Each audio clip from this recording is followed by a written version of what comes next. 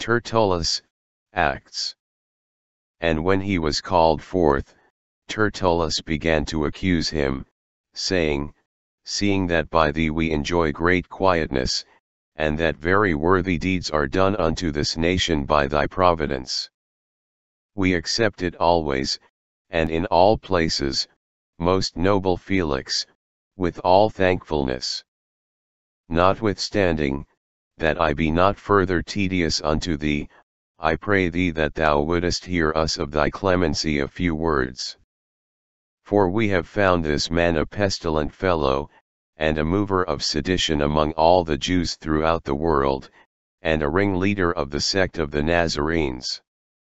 Who also hath gone about to profane the temple, whom we took, and would have judged according to our law. But the chief captain Lysias came upon us, and with great violence took him away out of our hands.